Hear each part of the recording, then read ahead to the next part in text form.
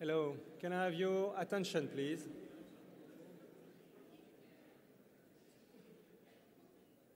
Thank you. Before I introduce our first keynote speaker, I just would like to make one small comment. We had a slight cock-up with the posters. We only got the room quite late yesterday because we had another conference here before. And we actually have the label wrongly positioned. It will be sorted, and we will avoid this congestion, but it will be sorted only tonight because it will take us a couple of hours. You have nothing to do. We will take care of it, and it will be a more sensible plan for tomorrow. So I do apologize for the inconvenience. Anyway, so let's now actually focus on something much more exciting. It's my great pleasure to introduce our first keynote speaker, Dr. Clare Tempany. Dr. Tempany is professor of radiology at Harvard Medical School, and she's as well a diagnostic radiologist. She also holds the Ferenc Joles Chair of Radiology Research, actually the first chair, at the Department of Radiology at the Brigham and Women's Hospital. She's a principal investigator of the P41 National Center of Image-Guided Therapy grant and the medical director of the Advanced Multimodal Image-Guided Operating Suite, which is perhaps more known as AMIGO, which is an absolute outstanding suite to do research in image-guided surgery. Dr. Tempany is an expert in body MRI, specifically in pelvic MRI, with a very strong focus on prostate cancer. She leads a very large prostate research program, which includes diagnostic, staging, and MR ultrasound guided intervention and treatment guidance programs. Some other of her interests are in image-guided therapy, including computer-assisted technology development for multimodal image display in the operating room. And since 2000, she's been very active in developing and conducting very successful multiple trials for MR-guided focused ultrasound surgery.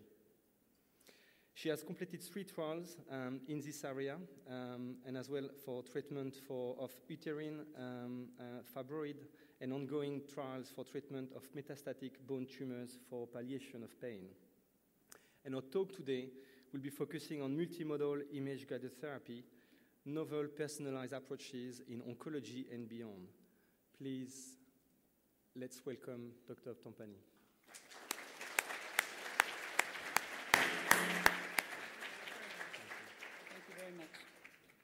Thank you very much indeed, Seb. That was a really delightful introduction. Thank you for the extraordinary honor to speak to you all today. I'm delighted to be here. Thank you to Sandy and all of the organizing committee. Really very grateful to be here and to share with you the work of all of the people that I work with and beyond. Some disclosures that are required. We obviously have grant funding. We work with multiple vendors and industry partners in developing many of the tools and technologies that you'll see today.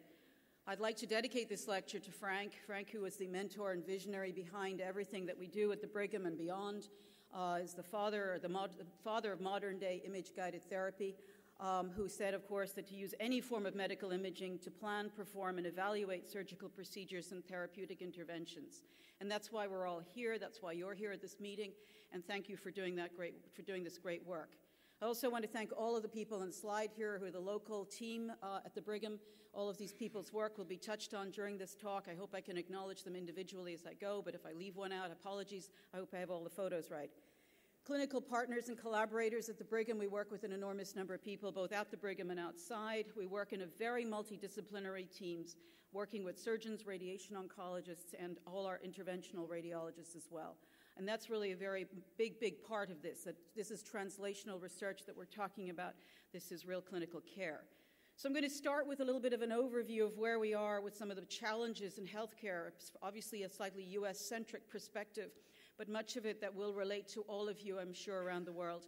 And then take a little bit of a deep dive into, first of all, the resources, the tools and the technologies that we use in all of our translational programs, touch a little on 5 of the cancers as listed there, and then conclude with touching a little bit on non-invasive image-guided therapy. I will not speak greatly on focused ultrasound surgery, as you will have an expert keynote speaker on Yoav Medin speaking about that on Wednesday. So I'll then conclude with some talks about nanotechnology. So what's going on? There are lots of people who have the ability to look into crystal glass balls or whatever and predict where we're going and what's going to change and what's going to drive healthcare. You can read about any of them, but this is just 5 from the PricewaterhouseCoopers Health Research Institute report. Obviously, we all know about the wearables. I have my Fitbit on, Tina, here it is. I'm wearing it today. We all wear something, nearly all of us anyway, something to monitor our activities. And there's been a significant shift from the doctor's opinion to the patient's opinion about how they manage their health care and how they look after themselves. And I think that's fantastic, and we should applaud that. One of the big things that's certainly hitting radiology in a big way is this shift from volume-based practice of medicine and radiology to value-based. FPS means fee per service, is been the way we've all been reimbursed to do what we do in healthcare in the United States. So the more you do, the more you get paid. And that's the volume story. And that's been the problem. And that's really led to the huge crisis that we have today in healthcare. So value, now we're really focusing on value. And we'll talk a little bit in a minute about what that might mean. And then more relevant to all of you are the technical advances in digitization that's going on and the predictors there.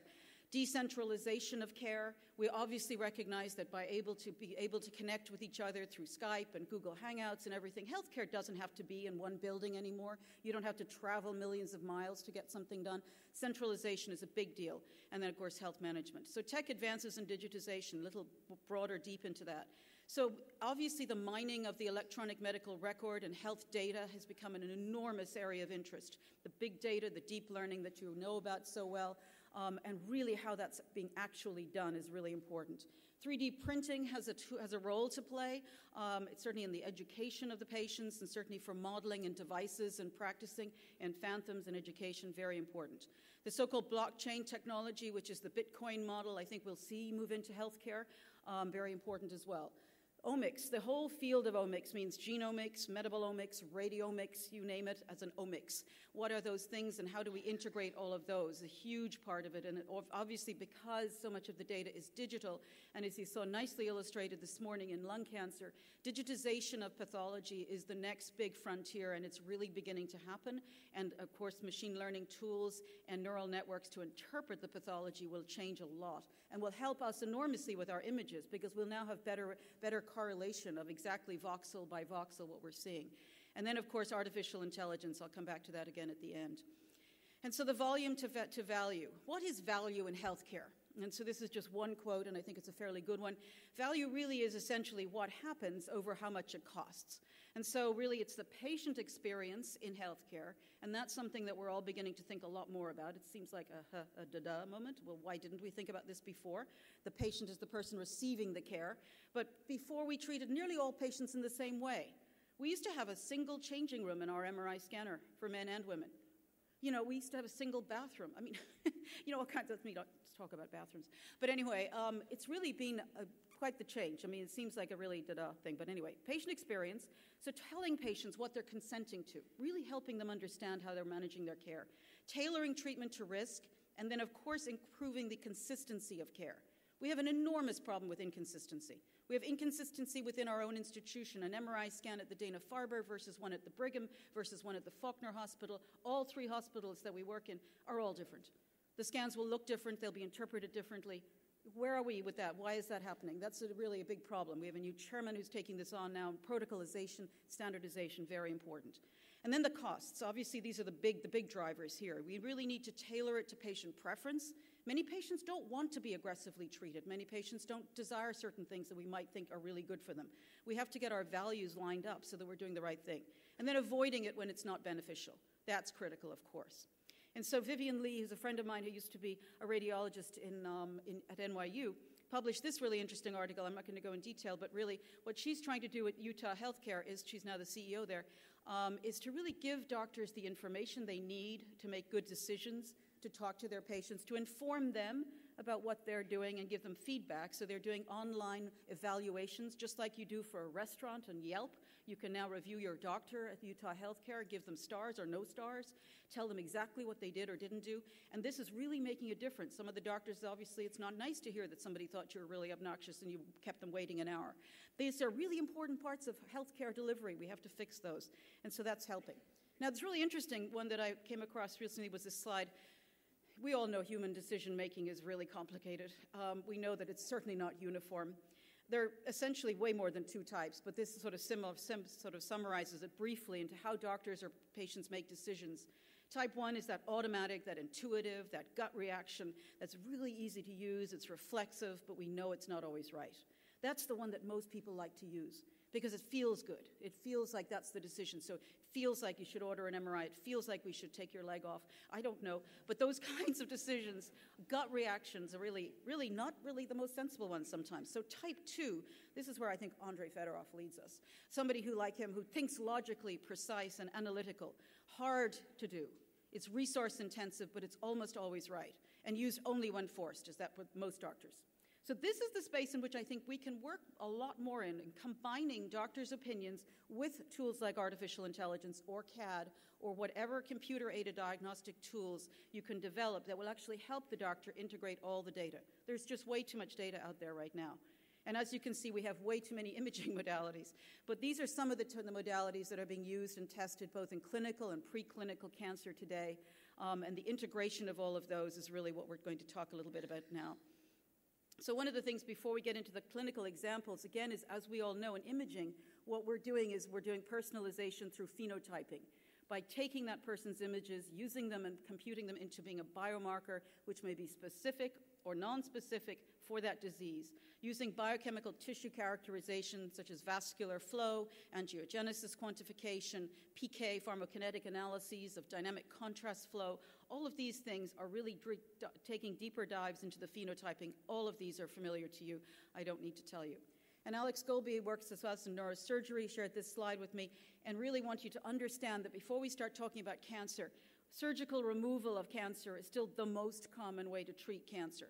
So removing that mass, removing that tumor, one of the most important challenges to us in the imaging space is to define the edges of that tumor, its margin, its definition. That's critical.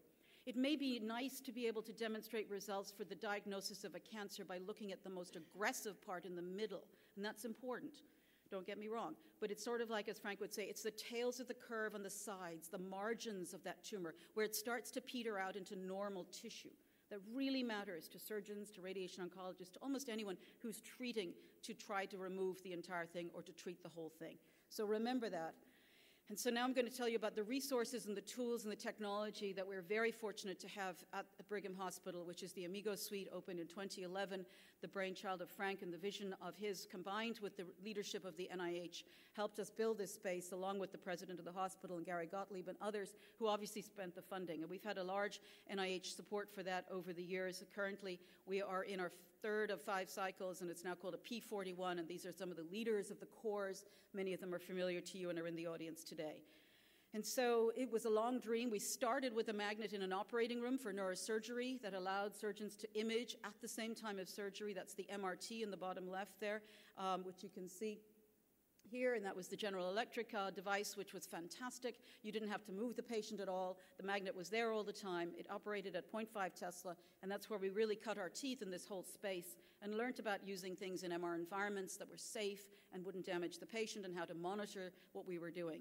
And then it went on to Amigo. Amigo is 3 spaces, 3 rooms, an operating room in the middle with a Dyna cone beam CT, an MRI room, which is a 3 Tesla Siemens device, on rails integrated by Imerys, which allows it to move into the room when you want to use it in the operating room, and then a PET scanner, a PET CT scanner at the other end for PET CT imaging. The concept behind it really is about validation of tissue imaging and validation of what we're seeing voxel by voxel and being able to use that information to determine the margin, the place to biopsy, the place to ablate, as you'll see, varying tools for treatment of tissue. One of the most important tools that we use, of course, is the slicer, which is, of course, familiar to all of you. 3D slicer, pioneered and passionately led by Ron Kikinis and many others in the audience, which is a very, very important tool. The open source software, which allows us to do great registration, modality, multimodal fusion, segmentation of the critical anatomy, the normal structures around the prostate, whatever, and of course statistical analysis of the data, critical to all our success. And Junichi Takuda and others have developed links between that and the scanners that allow us to use this to track instruments and robots through the OpenIGT link. So today, as of today, Tina kindly shared this with me yesterday. We've done over 1,200 cases in Amigo. This gives you a perspective of the types of cases that we're all doing there, and they all use imaging and image guidance at some point during the procedure. As you can see, we're really getting to be diverse and touch in many, many aspects of patient care. So I'm going to start off with my favorite program, no biases here, but the prostate cancer program is really the place where I sort of cut my teeth a lot on understanding how to use images during procedures.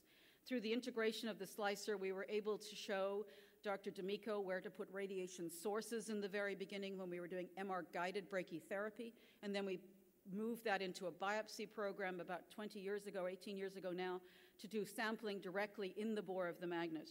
And now we're using it with robotic enabling tools and are using the robotic enabling tools to guide needles and probes for ablation, as you can see in the top right there, for cryotherapy.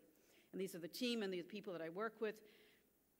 Why are we doing this? So here's a case. Now, you may never have seen a prostate MRI until today, but what you're looking at is a 62-year-old man who had a PSA level of 15. PSA should be 4 or less relatively, so 15 is really high.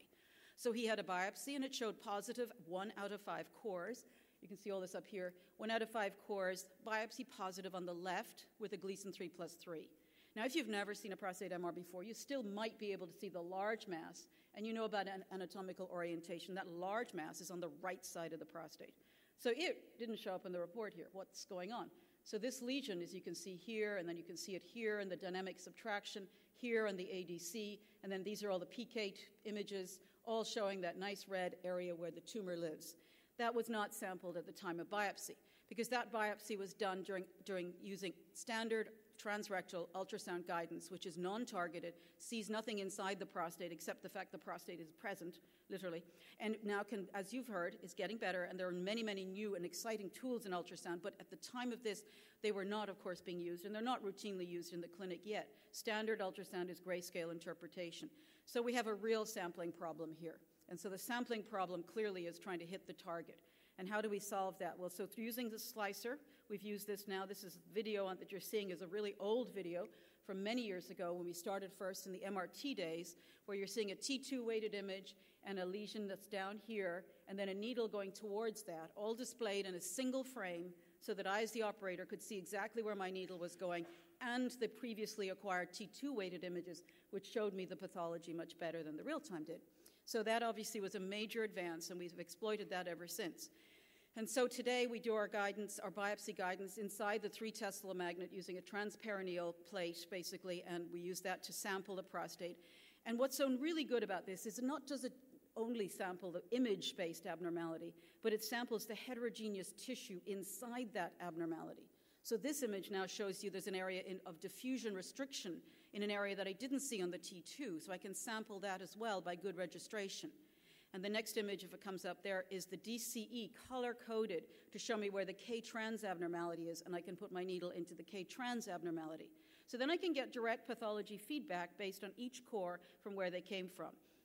And so we've been doing this for quite some time and had, fortunately enough NIH funding to keep going the distance. And luckily now I think we're able to sit back and sort of clap ourselves a little bit on the back, because many, many people have recognized now that MR guidance is needed at some level in sampling the prostate.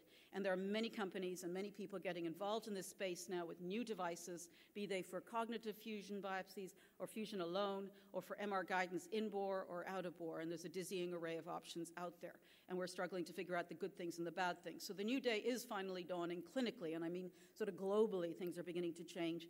And we see now that the problems of sampling, and this nice image from the UCL group really shows it beautifully, I think, the sampling problem when you just go systematically without a good target. And so being able to fuse ultrasound and MRI is the very, very, very exciting space. And this is the most pragmatic one, where you take the MR image from a month or so ago, and your weeks or day or two, whatever, and then you fuse it with ultrasound, using ultrasound in real time to do the sampling, informed by the MRI. And that's going to help us enormously. And we'll learn as we go that ultrasound, no doubt, will be better than we know it is today in the standard clinical interpretation. So these are the options that are available. They're both in-bore and out-of-bore. In-bore obviously takes up a little magnet time, and it's a little bit challenging if you don't have magnet access. We love it. It samples any part of the prostate anytime. The anterior prostate is easy to access. The out-of-bore is a little bit less easy. And the solution is clearly find the target and hit it, and that's really what this has been all about in the biopsy world. The robotic developments, working with the group at Hopkins and WPI and Queen's and Acoustic Med, has led us to this device, which allows us to use an enabling technology to reach parts of the prostate that may be challenging with just using a physician's hand. And so this is Dr. Tunkali, who leads the clinical program there, using this new device which we've developed through a BRP grant, which I think is very exciting as well. And smarter biopsy devices will definitely become more available. They're already coming out. These are some of the fusion systems that are on the market. Many of them you're all familiar with. Many of you are responsible for developing the registration codes and algorithms that are used by these. And I think we need to compare and understand all of these. And I put out a little plea to you guys, try to compare registration techniques, understand those, and see and help us figure out which one is right or best. And what is the value of all of this? I talked about value earlier. So where are we with the costs of this? The cost effectiveness studies are really beginning to roll out. These are several of them going down to 2015. There's 5 that have been published now. I'm highlighting them simply because I want to show you the geographical diversity.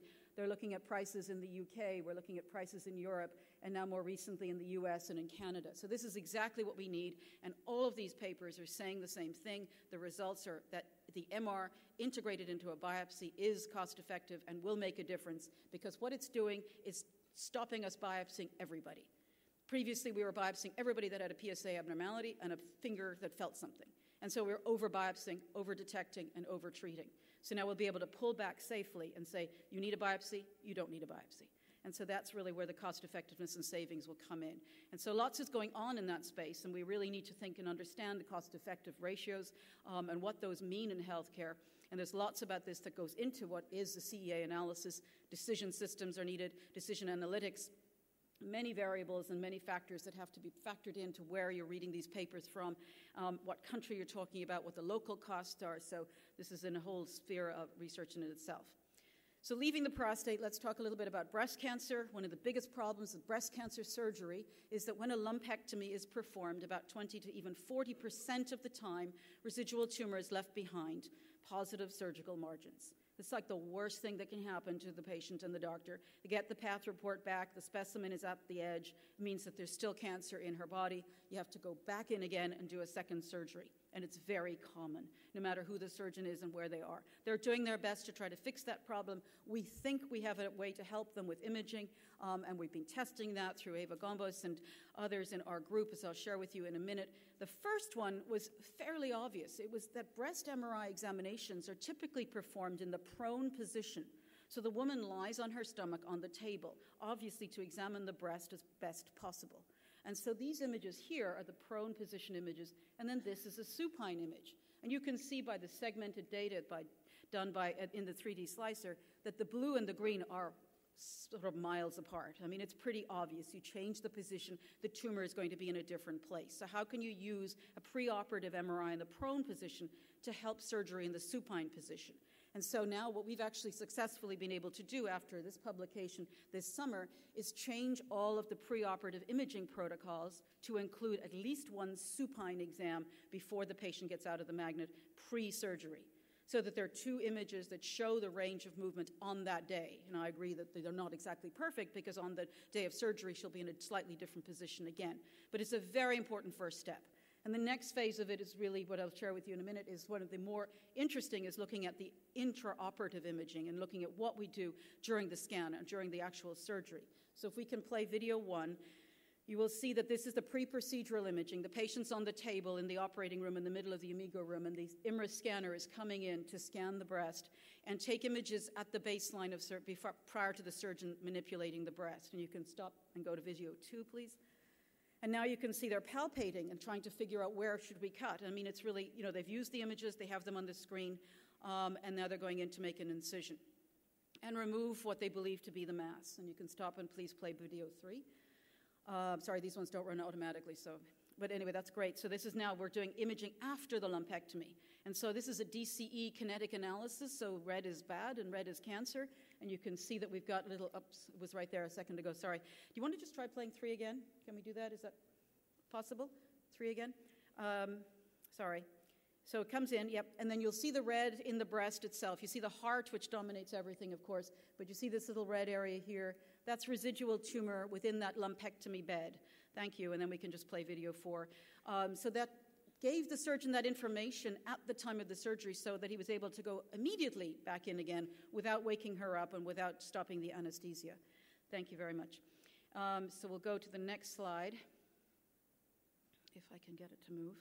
There we go. So now we're going to change and talk a little bit about Alex Golby's brain tumor program with this fabulously colored slide. Big challenges in brain surgery. The 2 critical challenges are identifying normal brain structures that you don't want to damage, and the other one, of course, is the margin. And the margin of the tumor, again, is the repetitive theme.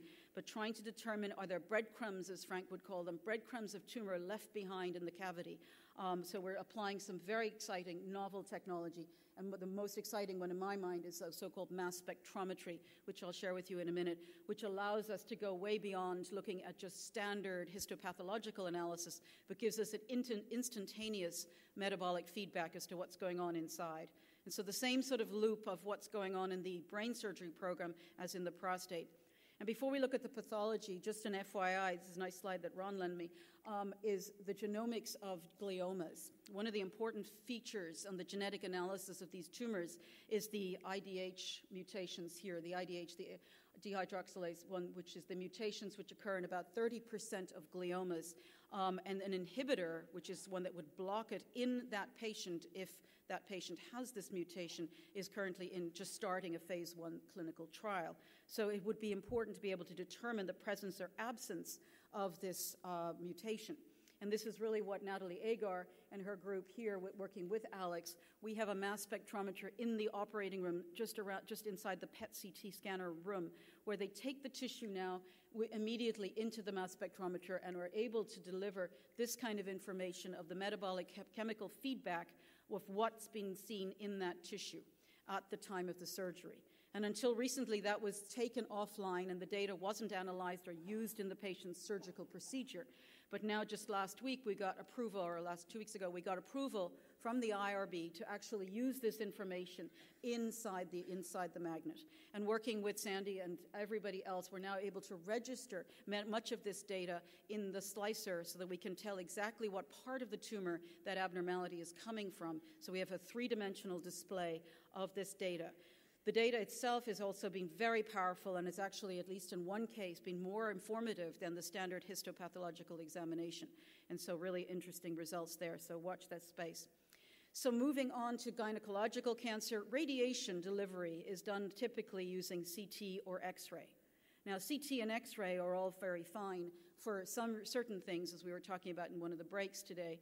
But really, to see soft tissue tumors and masses in the pelvis, CT and X-ray just don't cut it. They don't show you the abnormality. They barely show you where the cervix is, the bladder, of course, and the bones. But can you tell the difference between the rectal wall and the cervical tumor? In that case, not on CT. And so really what the whole radiation oncology field is recognizing, and many of you will know about this already, is that the integration of both MRI and PET, and then not just the imaging, but the therapy, so the MR-Linac systems, all of these hybrid systems are becoming clinically evaluated and are in testing at the moment. And the most exciting is probably the MR-Linac, where you can combine the imaging and the delivery at the time. But certainly we've been using MRI, and you can see now in this patient the exquisite images that can show you where the tumor is, the normal uterus above the bladder, and then the rectum back here completely spared, no tumor there. So you would know exactly where to deliver the therapy to. And working with Akila Viswanathan and others, I'll show you in a second, but here's a PET scan which shows you similar findings of the biologically active tumor on an FDG tracer. And so using that information, the DVH, or the dose volume histogram, can be plotted really carefully with the radiation oncologist so that you tighten the margin of where you're really treating and where you don't need to treat. And these are tumors that have been treated for years with a lot of toxicity, bladder leakages, ruptures of the colon, all kinds of horrible things would happen to these patients because you are over-treating the normal tissues. So being able to tighten up these isobars for the radiation delivery is a huge advance in the successful delivery. And so using the MRI images, we've been able to help them with that. One of the most important parts of this was the interstitial program, where Akila Viswanathan, who is our radiation oncologist, would be placing catheters into the soft tissue through the vagina, placing these catheters, as you can see here, into the tissue to deliver radiation through the high-dose rate delivery afterwards. This isn't real-time delivery, it's real-time imaging of catheters for subsequent delivery. And so we've been able to help with helping design an active tracking needle program led by Wei Wang and published here. As you can see, we're tracking each and every one of these catheters. There may be as many as 20 of these at a given time inside the pelvis. And so knowing where each and every one is very important and very complicated to track. And so Wei did some fantastic work in helping us track those. As you can see, they were then registered to CT images afterwards. And look at these CTs. You can't see the tumor. You can just about see the tracking needles. So that's been a big advance of using different techniques to help guide the delivery of radiation. Now, what are we doing in lung cancer? Lung cancer presents a very interesting dilemma. First of all, we've had a major success with the screening of lung cancer using low-dose CAT scans or low-dose CT. So low-dose CT has now received a grade B from the U.S. Preventative Task Force Agency.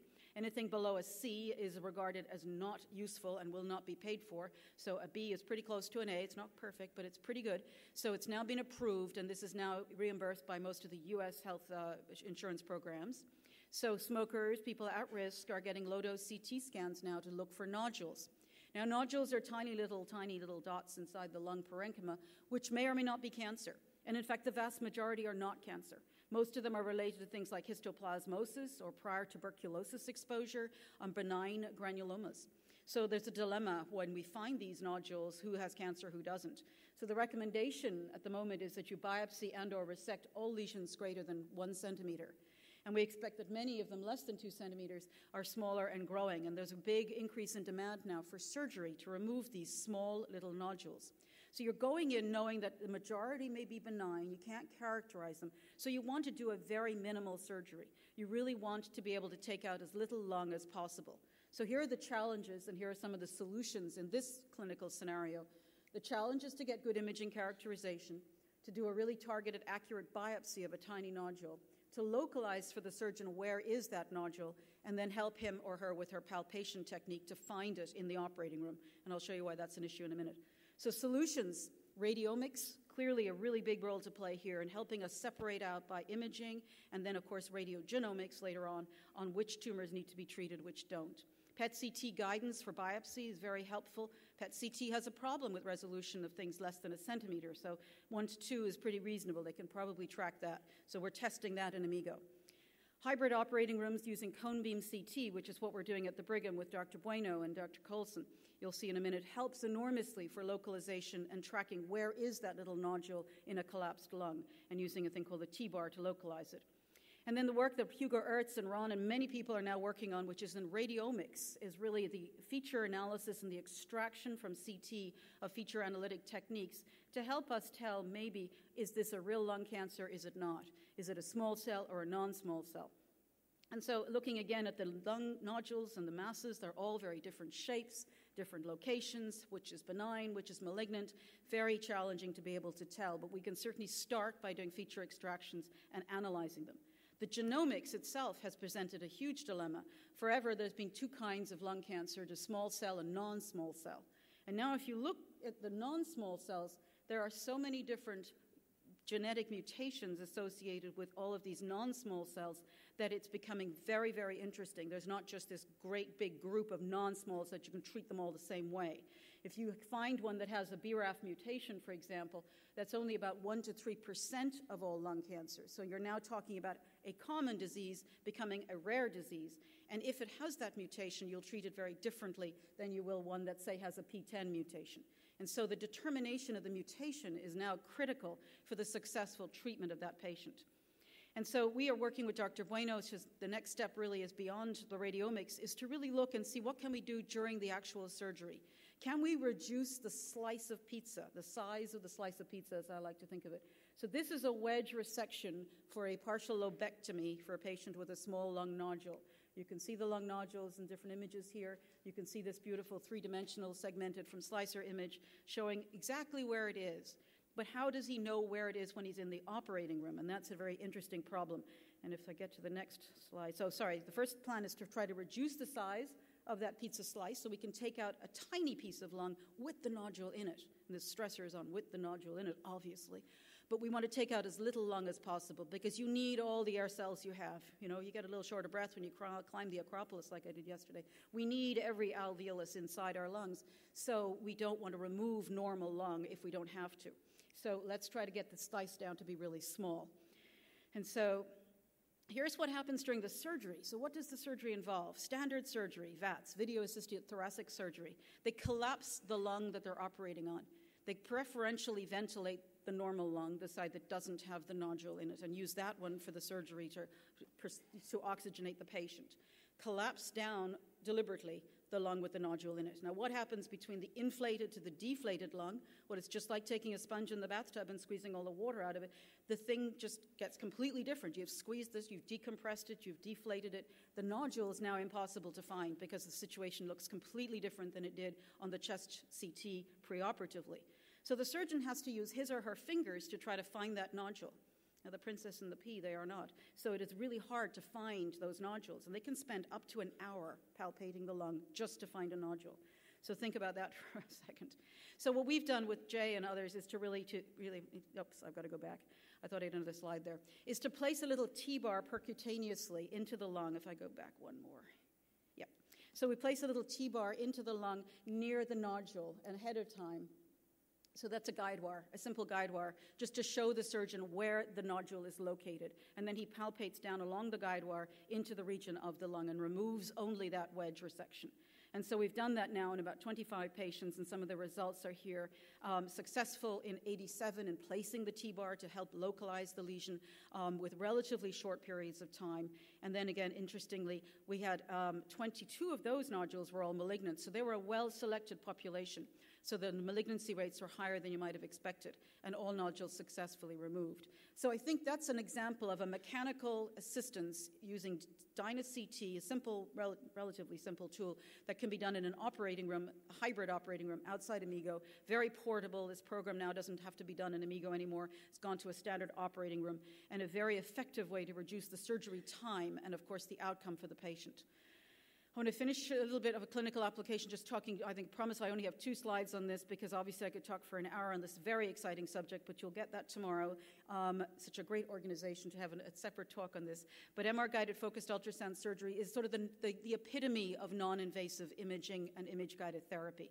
You use the images to generate the target information, the non-target information. You use the images using phase contrast on MR to show where the temperature is and to get real-time thermometry feedback, as you can see here, using the phased array transducers focused on a spot. You can do incredibly exciting things. This is uterine fibroid treatment setup. This is the transducer around the head, the cranial transducer, which allows delivery of the energy through the skull into the brain. And that in and of itself was a huge feat of engineering and imaging science because ultrasound does not move through bone, as you all know, very easily. So Greg Clement and Clare and Nathan McDonald and Frank and others developed a methodology to image the patient using CT images of the skull, the thickness of the skull mantle, and calculate that into an algorithm that allows the ultrasound waves to pass through the skull. And that's probably the most exciting thing that's going on in MR-guided focused ultrasound today.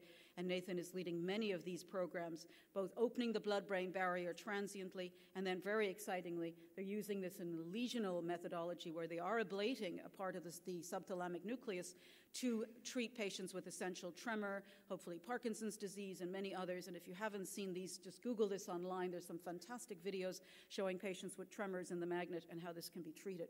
Perhaps the most exciting one is the possibility to lower the amyloid concentration in the brain in patients with Alzheimer's disease, and that's undergoing initial trials.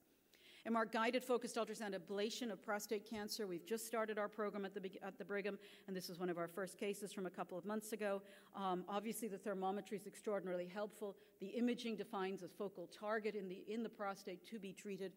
This is a man with intermediate risk prostate cancer, biopsy proven, met the selection criteria, received the therapy. You can see the pre-treatment images here, and then these are during the treatment. You can see the transducer in the rectum, the energy being delivered, monitored through thermometry, and then post-treatment, the gadolinium demonstrating the necrosis in the small little area for focal therapy of prostate cancer. And so now I'm going to change gears a little bit and finish the talk by sort of talking a little bit more about where we're going in the future. I want to share with you some new research that's coming out of the Brigham and other places to really help us position ourselves for the next decade or so. So what's going on out there in the future?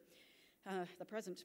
Big data, deep learning, and machine learning are clearly buzzwords that we saw, I think, from Sandy's nice slides earlier telling us about abstracts and what's being presented here. So you're already in the game, so that's excellent. Keep up the good work. We need lots of help because the tools that are coming out are going to need a lot of help to really generate things that doctors will use in the clinic. And so very nicely, it was really informative. I'm sitting having breakfast this morning. I opened the New York Times, and there's an article in there about IBM and its Watson effort. Now, what's going on with IBM and what are all of these companies interested in, of course, is the data that's in the electronic medical records, that's in the hospital, the MRI data, all of the incredible information that we've been collecting somewhat randomly, I will caution you, for many, many years. And, of course, longitudinal medical records, or EHRs, have only become mandatory in the United States since Obamacare was introduced, and they're still not mandatory everywhere, so beware of some of this data. But IBM, in its wisdom, has spent a lot of money in buying a lot of these systems, and lots of people are doing this. And using natural language processing techniques, I think they're going to help us develop tools that will aid the doctor. I know there's a concern in the community that they will replace the doctor, and believe me, I hope not. But I'm pretty sure that we will have to use both the medical expertise and, be it computer-aided tools or natural language processing or Watson or whatever the thing beside me in the office is going to be, or in the radiology reading room, whatever is there to help integrate the vast amount of data that's coming out. And as Zach Cohane likes to say, medicine really is a little bit too important to be just left to doctors. There is so much information today. There's all of that genetic data that I shared with you. Is it a BRAF-positive lung cancer? Is it not? Does the radiomics tell me it's a big mass, it's touching the chest wall, it has spiculated features? How can a non-radiologist and a non-geneticist analyze all of that in a 15-minute doctor visit with a patient? I mean, it's just impossible. So everything in the artificial learning space and artificial intelligence space is really, really helpful and important. But remember, as Andre would always caution us, there's data and there's data. There's clean data, there's well-annotated data, and there's dirty data. So be very careful about it. And there are data sets, and there are lots of them out there. But another piece that I thought was really interesting, I read in something recently, a Kaiser Permanente report, that over 50% of their patient-doctor visits were now virtual on the west coast of California, which means that people are doing it from offices, from home. They're checking in with their doctors on their phones, and this may be California. Not everybody in the world has a phone that's able to connect to their doctor yet. But it's amazing what's changing, and I think that's something that's important. We have to present our images and our data in very standardized fashions with standardized reporting, and that's sort of the radiology community pitch. We have to have a standardized lexicon for interpreting our reporting out our findings. And this is something that I've worked really hard with the prostate community, is to develop what's called PIRADS, which is the standardized lexicon and the standardized reporting of prostate MRI, and then a standardized assessment score at the end of each report, which says this is a prostate PIRADS 1, benign, normal, don't worry about it. It says PIRADS 4 or 5, this lesion must be biopsied and must be taken seriously because it must have, it pretty much has a Gleason pattern 4 disease within it. And that's clinically significant prostate cancer. So I don't want to go down the prostate again, but the reporting, the lexicon, and the wording is something that we in our community are wrestling with, making us all standardize and report in templates and in the same fashion, and get away from the arts and crafts, as Erhuni would love to tell me, was the arts and crafts of radiology. We don't need to be in the arts and crafts business anymore. We need to be in much more protocolized, systematic, standardized, repeatable reporting systems that you can all understand no matter where you are at whatever time of the day or night in whatever country in the world. And so there are challenges and opportunities here. Data sharing, and this is a great editorial series that was in the New England, I guess when was that, last year sometime, but some good citations there if you're interested in data sharing and what people think about people who share data and people who use each other's data. There's a little bit of a controversy in that space that I won't get into because it takes people like Jeff Drazen and others more intelligent than I on the subject. So read what they have to say. Okay, so the cancer moonshot, you probably heard a little bit about this. This is the Obama Farewell to Joe Biden gift, which is currently not funded in the United States. But one of the things they reported in their Blue Ribbon panel report was they really want to see the cancer community, the cancer research community, develop small technologies, miniaturization, microdosing devices that can be test drugs in vivo. We have a huge problem with the drug development pipeline. The pipeline is somewhere like 20 years and several $billion to develop a single drug. And why is that? Because we have to test in animals, test on tissue, put the tumor in, take the tumor out, analyze histologically, do it in randomized control trials. Hugely long pipeline before a new drug gets into routine clinical use. How great would it be if we were able to have small little devices, such as I'm going to show you in a second, that you could put into a patient's tumor in vivo, test multiple drugs, and then determine how that tumor in that patient at that time responds to those drugs. And so we really want to try to get to the right drug at the right time. And so Oliver Jonas, that I'm happy to say has just joined our department, has been developing this with Bob Langer's group at MIT and others to develop this tiny little micro device that you place inside a tumor. And inside it, there are multiple reservoirs. Up to 40 drugs can be tested in a given time in this tiny little micro device that's implanted through a biopsy needle and then can be retrieved afterwards through resection of the mass. And you can analyze the space, and I'll show you in a second, the space around each area of tumor and drug and determine response, no response. And so this is the sort of thing I think we're going to see a lot more of and understand. And where does imaging and image guidance come into that? Well, where we're going to place that device, where we're going to put it inside a tumor, and how we're going to get it in and then get it out again.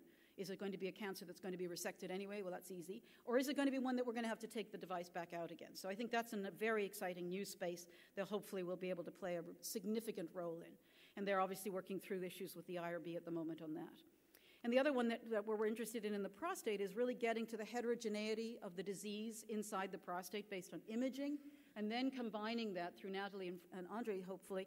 We'll be doing this in the future where we'll be combining mass spectrometry results instantaneously obtained on the biopsy tissue that we remove. So we'll be taking mass spectrometry into the breast and then onto prostate and testing its role in helping us know, have we sampled the most aggressive part of the tumor in that individual patient? Is there something else in there that we need to go back in and sample? And then one of the other big problems that we have in imaging and in image-guided intervention really is motion and trying to deal with motion and tracking devices. And so this nice work from Bruno Medor and Frank Price work, you'll see also in a minute with a video, is a small little organ-based sort of what they're calling an OCM, an organ configuration motion sensor. It's a tracker. It's not doing diagnostic ultrasound, but just placed on a patient, and the patient would have an MRI examination and then come out of the magnet and then have a procedure done under MRI. So essentially, using machine learning and synthetic real-time MRI imaging, after less than 2 minutes of training, they were able to develop this data set here, which is very similar to the acquired, showing beautifully the motion of that liver, because as we all know, every time we take a breath in and out, our liver moves up and down. So targeting focal lesions for therapy or biopsy is really problematic. And so some very nice work, which was presented last year here and is now in press in MRM, is really very helpful, and I think will be a useful tool to translate the MR imaging into a much easier user-friendly space like ultrasound-guided or outside the room, in even CT guidance, I guess, as well. And so another piece of work that Jay is working on at our place, which is going to be presented in this poster later on this week here in Athens, is the issue of needle bending. So during cryoablation, you can see cryoablation occurring here, the ice bowl developing. The needle is placed first, and then the probe is placed beside it. And the tissues, as we all know, and you all know well at this meeting, each interface causes a deflection of the needle, and it can bend quite considerably. And so what Jay is obviously working on is trying to figure out the needle bending problem and try to solve that through various tracking methodologies. And as you all know, navigation systems come in many different forms and types. We have EM, we have optical, and how about trying to combine the best of both of those? And so this is what he's been working on using a Kalman filtered technique, which I will not explain because I will not understand it well enough, but you can go see the poster and you hopefully will understand it better. But anyway, this is going to help enormously in tracking needles in real-time space. And so really wrapping up very quickly here to conclude a little bit, the heterogeneity of a tumor is very important. One needs to understand what's going on inside it. We need very precise mapping. We need better surgical margins and surgical ablations. I'll skip over that. And then ultimately, what is the clinical impact of what we're doing? And I think the 3 programs that I've shown you today, we've been able to show through the imaging and in AMIGO, the clinical impact in all of these cancers is really quite exciting and really important, so to help disseminate these tools beyond the space in which we are in. And so really the important thing, of course, is the rewards to our patients and the benefits of those. And so really the future, I think, lies in patient-centric. And for all of you, again, the IT, the machine learning, the deep learning, the artificial intelligence. We're on that little highway in the middle of Boston. Don't expect to go very fast on that road, by the way. The Star Drive is incredibly slow these days. But hopefully we will develop a strong, lasting infrastructure, just like I saw yesterday. If you need more information, lots of websites to go to. And lastly, I would be remiss if I didn't introduce to you my newest collaborators. We got 2 little puppies last weekend, so I want to thank you very much indeed for all your attention.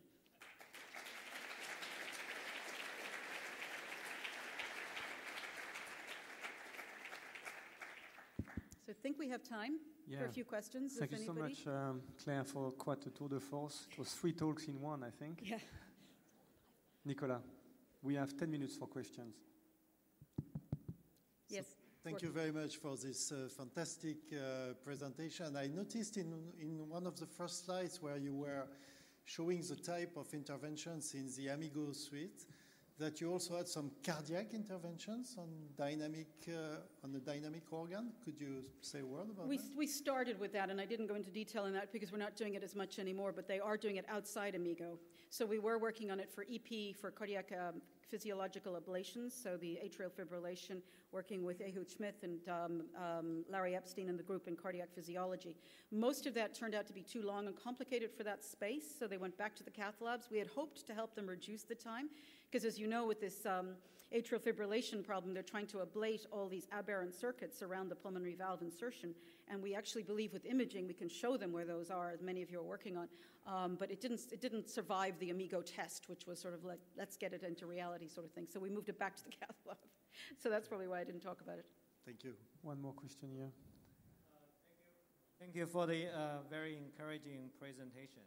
So my question is, more precise localization and identification of the lesion often implies more radiation on the patients, like the intraoperative PET-CT imaging. So how do you see the risk of the extra dose? It's a very good question. We certainly don't want to increase the radiation dose and the toxicity. But to be honest, in patients with cancer and certain stages of cancer, that diagnostic radiation is very minimal relatively over the big picture of what's going to happen to that patient. So not to belittle your point, though, I think that's why MRI and ultrasound are incredibly important to us. They're non-radiation, non-ionizing radiation, and very, very, very useful. And certainly that's where ultrasound and both MR and PET, of course, is radiation. So there's a real problem with the PET, I think, as well, because those tracers also emit within the space of the intervention as well. So that's definitely a concern. Do you have any more questions in the audience? Jim. We'll wait, Jim. Don't run. Hi, Claire. Thanks. Not going anywhere in a hurry here. Yeah, thanks for a nice talk. I have since you're a unique person that has the experience of the original double donut magnet. One of the few still left standing. Yeah, and the IMRIS system with the sort of sliding the patient in and out of things. What do you think about that in retrospect? Is there some advantages lost by not being able to maybe truly do things in the MR system right there between the double donuts? It's a great question, and I think there are some things we lost, and absolutely, I think Alex Golby would repeat that as well. The reason we moved in one sense was the field strength issue. It was 0.5 in those days, and now, of course, we have 3 Tesla, and we just last week did the first anterior cervical discectomy and fusion in the C-spine, and we did it all in the magnet. And so, yes, so some of the surgeons want to be entirely within the magnetic space. And this is where I think a lot of the magnetic field space, robotics will be really important. Certainly the enabling technologies, things that will extend the arm and work within the space. So I think there'll be trade-offs for sure. The IMRIS is fabulous when you don't need to image a lot. It does take time to come in and go back out again, but it's pretty fantastic at the end of a neurosurgical case because it really stops the patient going to the ICU and having that bleed and trying to, So there are trade-offs. I think it depends on the clinical scenarios. Yeah. Sorry, I can't come down and say I only want it. Thanks. If I may ask one question, people have been working quite hard on exploiting multiparametric MR in prostate cancer to identify really where the potential tumor is. Yes. And at the moment, it's used as an indication for targeted biopsy. Do you believe that at one point in the next 10 years. We might be to a situation then we can, through multiparametric MR, get quantitative Gleason score, quantitative value, and then avoid completely biopsy. Yes, I do. I think with diffusion imaging, we are definitely very close to that already. It's already shown that the lower the ADC, the lower the ADC, the higher the Gleason. And so the big thing is to find the Gleason pattern 4. And we believe that most of the published literature, and you come from the home of Mark Emberton and all the people who've done a lot of this work, is really that we have a negative predictive value now for MRI in the sort of high 80s to even high 90s in some centers to rule out significant disease, as in Gleason 3+3. So I think if we're there now for sure, as we add other things or other MRI parameters, be it other forms of diffusion, multi-B, or RSI, or some of these other new techniques that are coming along to add into the MR, or using other non-invasive things like PET. There are a lot of people really excited about PET. Certainly the PSMA tracer, the second generation tracer, looks interesting. Not so good perhaps inside the prostate though. But I think we will get to a place where we'll say, so you don't need a biopsy, go home happy. Sorry, you've got to stay on for a little longer, that kind of clinical dilemma. Thank you. Well, if there is one more question, Nassia. You need to run, Nassia. No, it's okay. Is this working? Oh, yeah, it's working. One question I have. Are you also working, I don't know, these are amazing developments, but are you also working in this environment to also find solutions which would need, I would say, which would be more cost effective, which could be transferred to larger sets of setups which do not need MICCAI or Amigo? So are you working on this direction to transfer some of this amazing technology, but also trying to reduce the requirements or adapt it to a more general scenario? So it's a great question. At almost every meeting I get asked at least once, for sure. Absolutely. I think that imaging in operating rooms has now become an established fact of healthcare, and it's very much a big development. What types of imaging and how much of imaging is needed is a very big open question. The lung cancer story is our first poster child example of moving out of Amigo into hybrid OR, where all they have is Dyna CT or cone beam CT. And all they have is, that's better than fluoro and X-ray, I know. But it will get better. That will improve all of the lung cancer nodule resection surgeries. The other one clearly is the registration of MR and ultrasound for prostate intervention. I think the work that we've seen this morning, and we'll see the rest of the meeting, improving the ultrasound ability to understand and integrate the MRI gets it out into the ultrasound space, which of course can be in a doctor's office, maybe, and other places where it can be done without being an Amigo for sure. The biopsy program is moving to a standard MRI scanner right now. It doesn't need to be an Amigo either. So we're very cognizant of that, and I think that Amigo clearly is a platform that doesn't have everything, but has a lot of stuff that in smaller programs you will not need, or in more boutique operations. So the whole concept is to use it as an R&D pipeline and then spin out into smaller things. So absolutely, trying really hard. Thank you, and thanks for this amazing series of work. Thanks for the question. Thank you. Great. I guess it's a nice way to close.